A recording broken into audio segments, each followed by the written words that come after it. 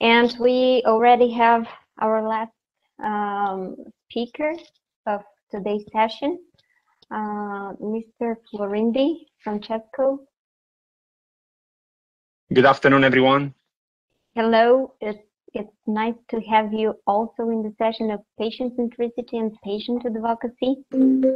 So he is a strategic partnership manager, predictive genomics in Thermo Fisher currently. And he also has been a part of BBMRI ERIC for a long time. And Francesco is going to talk about personalized medicine and building bridges among patients, researchers, decision makers, and industry. The floor is yours. Would you share any slides? Yes, Gargana, thanks. Yes, I'm passing the presenting rights, and now you should be able to share the screen. Once again, it's a pleasure to have you. The pleasure is mine. Dobar den. I'm not going to speak Bulgarian. My wife is Bulgarian, and I always loved to come to Biotech Atelier because to me it's a great sign that the whole Southeastern European neighborhood is really powerful. Is really a great place for innovation. It's where a lot of things can happen in the future. So my pleasure to be here. So I'm going to try to talk today a little bit about this topic of personalized medicine. I'm not a scientist. I am a public affairs expert, a lobbyist, if you want, a good lobbyist. I work with patient organizations, with BBMRI, and now I'm at Thermo Fisher. Science is political. We know that. We learned that the hard way through the pandemic. It shows us how really powerful and political each statement, each little scientific issue can become. And you heard, of course, from Antonella, from Peter, from all the other patient advocates here, the implications of the participating with patients and how crucial is that. So today I'm going to try to argue with you, to discuss with you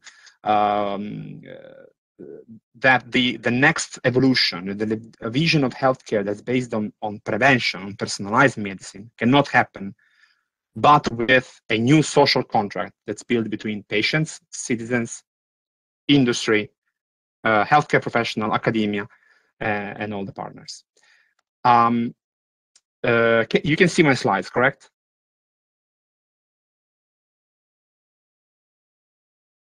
I take that as a yes. So, as I said, science is political. It's been 120 years that we have electricity, but you all remember when 120 years ago it was introduced, all the criticism and the fake news that came out. Now it's not electricity that's being contested, it's social distancing, it's the vaccine that creates a torrid political conversation. So I know that this slide might make you feel a little bit depressed, a little bit sad, because, is it possible that our societies have not changed in 120 years? I argue that actually they have. It's just that we're not looking at them in the right way. As you know, the former Secretary of State of the United States, Robert McNamara, used to say, in God we trust, everyone else better bring data. So I had a look at the data we have to figure out if our societies really have not changed since the when electricity was put together, when the criticism of a new innovation was coming out. And I was lucky because I had my hands on the latest Eurobarometer study that was published literally a few weeks ago by the European Commission, that measures the citizens' attitude towards science and technology. Now, this is the most updated, largest study we have on what people think about science and innovation. It comprehends more than 37,000 respondents from all European countries. So it's really huge. What's the real picture right now? What's the real picture we get from this study? Well, first and foremost, expectations are really high on health research. European citizens believe that science and technology play a crucial role, And the vast majority of the respondents, as you see here, 47% across all the demographics, believe that innovation in health is a pivotal topic. So there is a lot of expectations. It's not just expectations, but also people care about science too. We've seen that through the pandemic, the share of people looking for information on health and science has dramatically increased. So this means that people really, the average population really has a growing interest for science. I need to underline that this data was collected through the pandemic between March and April this year. So really in the thick of the third or second wave, depending on where you're from. So high expectations from science and the fact that people care about science don't equate to health literacy. This must be very, very clear. This slide shows you that a third of European citizens still believe in conspiracies about the origin of the COVID vaccine. I'm not going to get into this topic at all, but what I want to say is the fact that people care and the fact that people believe that health research is important does not mean that automatically they look for the right source of information. There's still a lot of misinformation. There's still a lot of fake news, and health literacy remains one of the biggest gaps, in my opinion, for patients to actually access the right healthcare for themselves.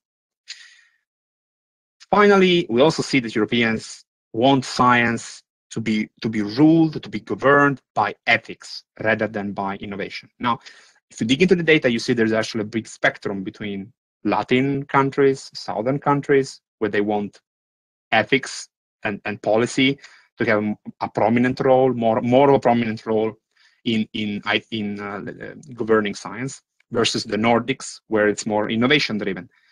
But the average still shows a clear preference of European citizens to look at science, to govern science in an ethical way. This means that no innovation, no matter the field, is free from a political impact. So if I sum up the results of this study, we can see that people have high expectations from health research, growing expectations thanks to the pandemic. They care and follow what happens in the lab, but they don't get the right type of information often. People are still conservative, and if you don't want to use the word conservative, you can use socially conscious, ethically conscious. They want a healthcare innovation, a scientific innovation that is ethically okay. That's okay from an ethical perspective, and we understand that whatever the innovation out there, it will it will have a political impact of some sort. Now that I introduced you, let's say on this background, which is a picture of the reality today, not just of patients, but really of citizens across Europe. On this background, I want to introduce a vision of healthcare that is based on groundbreaking innovation, and check with you if this would be implementable today. What would be the impact of this innovation? And the innovation I'm talking about is, of course, predictive genomics. So we know that 25% of health outcomes, be it positive or negative, so being, remaining healthy or getting sick, depends on genomics. But we're not really acting upon it on a public level scale. I imagine a world where, what if every citizen would have a personalized disease risk model to find out the best way to keep them healthy rather than developing a disease and having to cure it, becoming a patient. So solving this question and answering this question of mine is the promise of predictive genomics, to move healthcare systems from a sick, taking care of the sick of patients, from curing the sick, to preserving health. And how does it do that? It does that via two, let's say, big instruments that we have at our disposal. That is the next slide. polygenic risk scores, and pharmacogenomics. Now, I'm not going to get technical here also because, again, I'm not the right speaker for this, but we know that polygenic risk scores and pharmacogenomics, they both take information from our genome to identify, first, in the case of polygenic risk scores, which diseases are we more susceptible to be getting through our years? Well, how high is the risk of us developing a certain disease through the years? Pharmacogenomics uses this similar set of data to figure out what would be our response to a certain drugs. Now, I don't have to underline how impactful this would be, for example, for cancer patients, given the high level of toxicity of these drugs. So, this all, in theory, this all sounds great. So why doesn't this happen on a wide scale? I believe that this doesn't happen, first and foremost, for an economic perspective. Governments are not spending, let's say, are not allocating sufficient resources to preventive care. The slides here show you the raw numbers. You know how much money the governments, what percentage of the GDP governments are allocating to healthcare, and you see in Europe, thanks to our social healthcare systems, is an important budget line at the state level, at the governmental level. However, that important budget line does not translate in an important budget for preventive care. On average, in Europe, we spend around 3% of the healthcare budget in prevention. This is not sufficient, clearly not sufficient. You know, even to run campaigns against obesity or against, smoke prevention, tobacco use, and so on. That these programs have been successful, but with the funding available, 3% or less, this is really not enough. If we want to include a division of preventive genomics that I just showed you, that budget is definitely not sufficient. But then what am I talking about? Is it just a theory or a thermo pitch? No, this is actually the reality. We know of countries that have implemented such vision of preventive genomics, and it's working. It shows great results. I'm sharing here one from Taiwan. We know it well because we helped the Taiwan researchers to develop, but there are also examples in Europe, for example, FinGen or Estonia, again, great examples. Let me walk you through this slide and show you that how preventive genomics could work and how is it working right now in Taiwan. It started, of course, as a research project. That's where Thermo Fisher excels at supporting science. The Taiwan Precision Medicine Initiative is enrolling millions of patients, millions of citizens, analyzing their genome and including that data of their genome in their health, electronic health records, really at country scale. So there are more than 15 hospitals participating. The patients, when they join, they enter the hospital, they're automatically consented. They asked if they want to enroll in the study.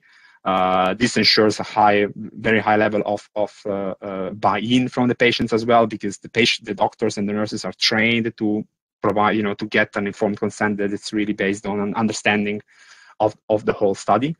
And I'm happy to share, if you're interested more about this, several scientific papers that are coming up more and more from TPMI that show that indeed pharmacogenomics, polygenic risk scores can be implemented at the clinical level and have an impact in this specific case on the Taiwanese population. So large preventive genomic programs are possible. These programs are groundbreaking, but they're not going to happen without the support and the understanding of patients and citizens, because they are the ones holding the key. Not just in, I underlined here the consent clearly, because that is something, post GDPR, our patient advocate world has been, all of a sudden the consent becomes an issue. It was an issue before. But this slide is going to show you that really all the parties need to be involved, not just as partners, but really as co-creators, to make sure that large generational, really groundbreaking innovation can happen. So what's the patient's role? First and foremost, consent, clearly. They need to be involved and understand what goes on. Patient organizations are crucial there, not just to understand the content of these consent forms, but really helping shape the very design of the study.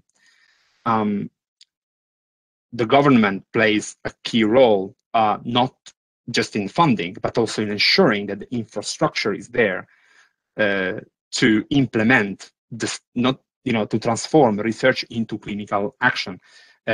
Without a working electronic health records, without a working clinical infrastructure, we can study all we want. We can do we can map the genome of the whole population, but that's not going to have an impact.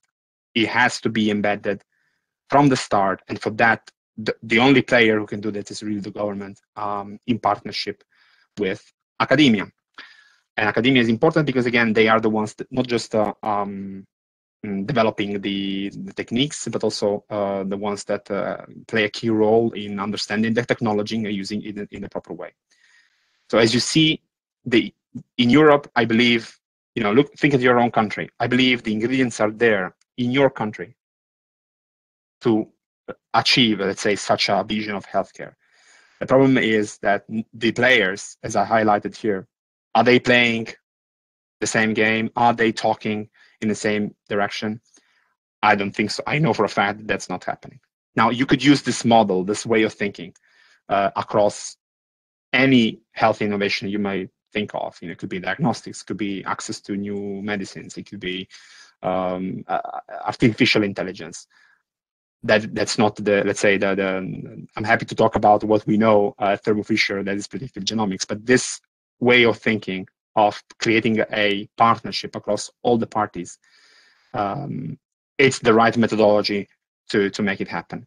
So that's it from me. I cannot highlight how interesting it was for me to be able to put these thoughts together.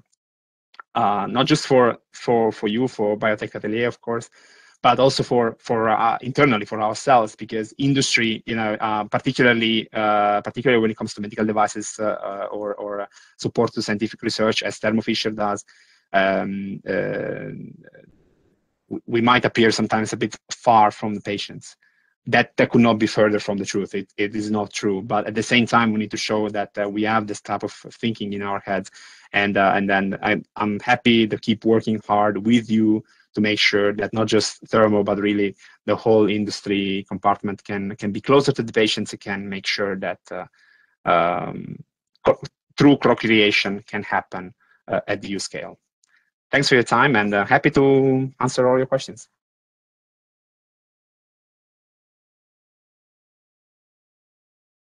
Thank you, Francesco. It was a great presentation, and thank you for touching the topic of prevention, because we are all talking about personalized medicine, but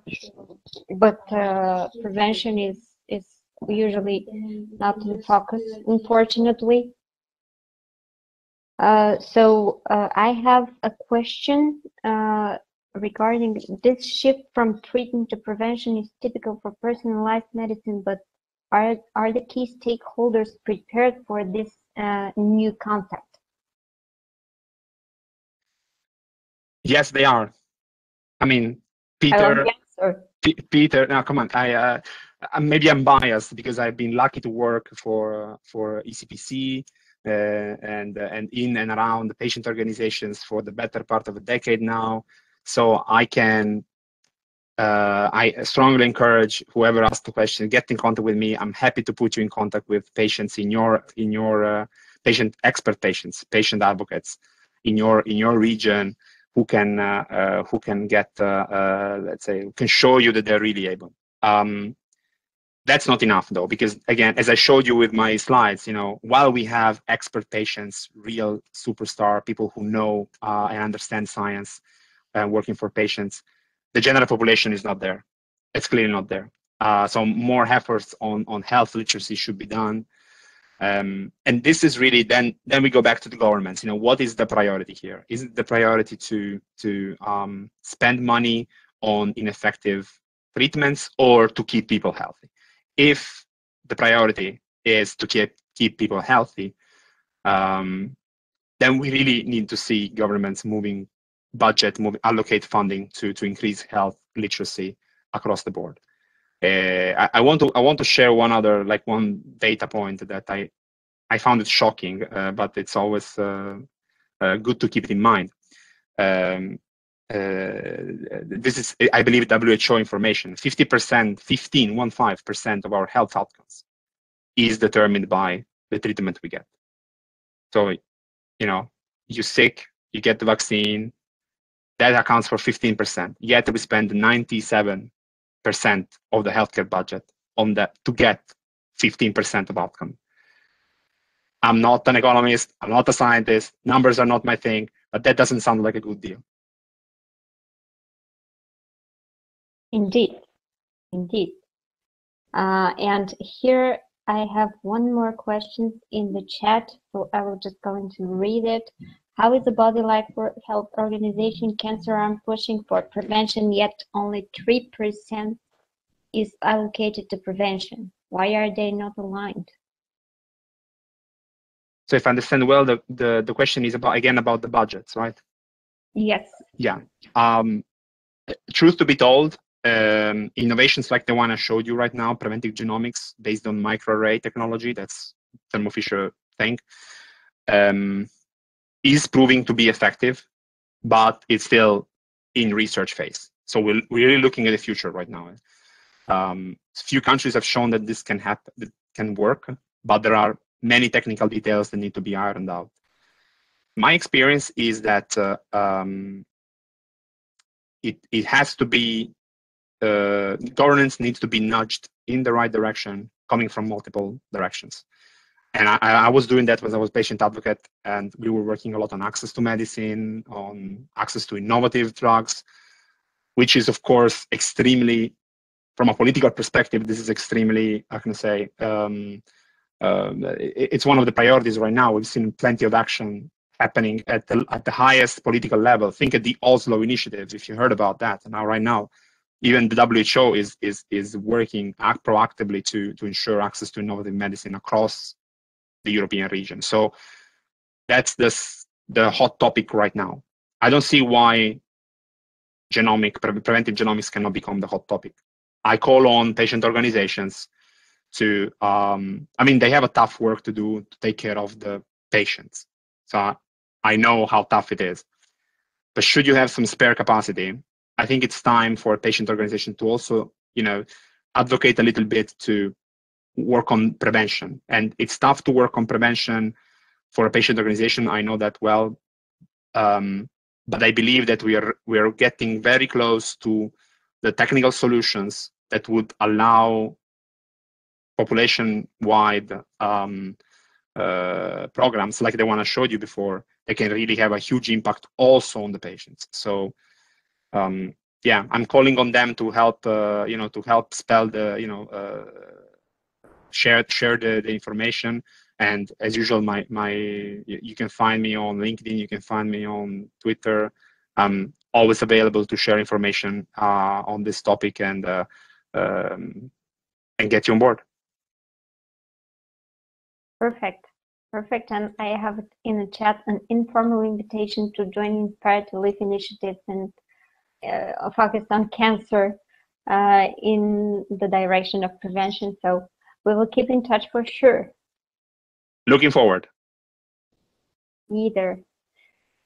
So in case there are no other questions, comments, I will take the liberty to close today's session that started at probably it was 10 o'clock in Central European time. Yeah, so it was a long day, but so perfect one. Thank you for the fantastic talks, for all topics touched today. And I believe that this is not the end, it's just the beginning of something else, something new, and something productive for the care of patients, because each patient matters.